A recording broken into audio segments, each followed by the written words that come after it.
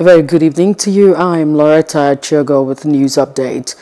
The presidential flag bearer of the new Nigeria People's Party, NNPP, Rabiu Kwankwaso, has faulted former President Olusegun Obasanjo and the leader of the Pan-Niger Delta Forum, PANDEF, Chief Edwin Clark, for endorsing the presidential candidate of Labour Party, Peter Obi, ahead of the 2023 presidential election.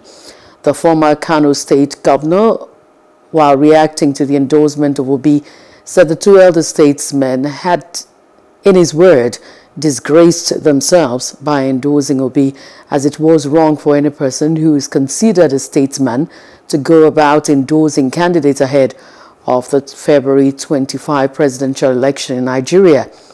The NNPP presidential candidate, however, insisted that the endorsements were based on religious and ethnic sentiments and would have no effect on the electorate, who are a lot wiser now. Nigerians are not waiting for you or any other person. Nigerians will take decision on their own. And many people don't even understand that in northern politics, nobody owns the voters. Voters don't have any forum to meet. Love and support goes around like virus. And once people take decision on a particular candidate, I can tell you nothing will change whether somebody endorses from the north or from the south or from outside the country. It doesn't matter. And I want to advise our leaders, please, if you see them, you tell them that they should not stop disgracing themselves. We have so much respect for them. If you say you don't like me, then you have a problem.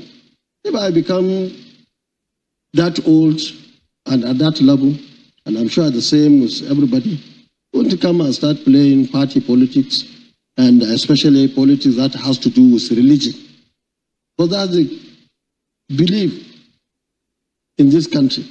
These endorsements have to do with ethnicity plus or religion. And I think some people should grow beyond that.